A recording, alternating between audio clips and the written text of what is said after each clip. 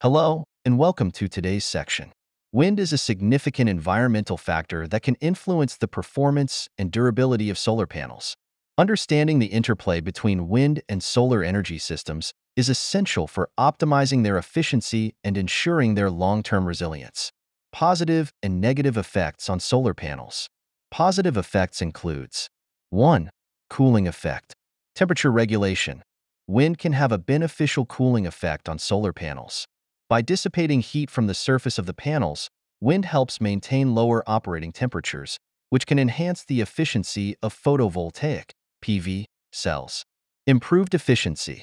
Solar panels typically lose efficiency as their temperature rises.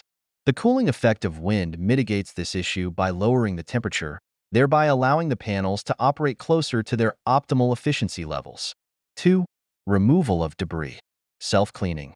Wind can help remove dust, leaves, and other debris from the surface of solar panels.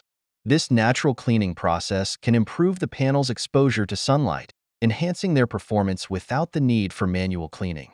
Negative effects. 1. Physical damage. Structural stress. High winds can exert significant mechanical stress on solar panels and their mounting structures. This can lead to bending, cracking, or even complete detachment of the panels. 2. Debris impact. Dust accumulation. Abrasive dust. While wind can help clean panels, it can also carry abrasive dust and sand particles that may scratch the surface over time. These microabrasions can reduce the panel's ability to capture sunlight effectively. Structural considerations. To ensure that solar panels are securely mounted and can withstand high winds, several structural considerations and best practices should be followed. Mounting systems. 1. Robust design. Material selection. Using high-strength materials such as aluminum or galvanized steel for the mounting structures ensures durability and resistance to corrosion, which is crucial for withstanding long-term exposure to high winds. 2. Anchoring. Ground-mounted systems.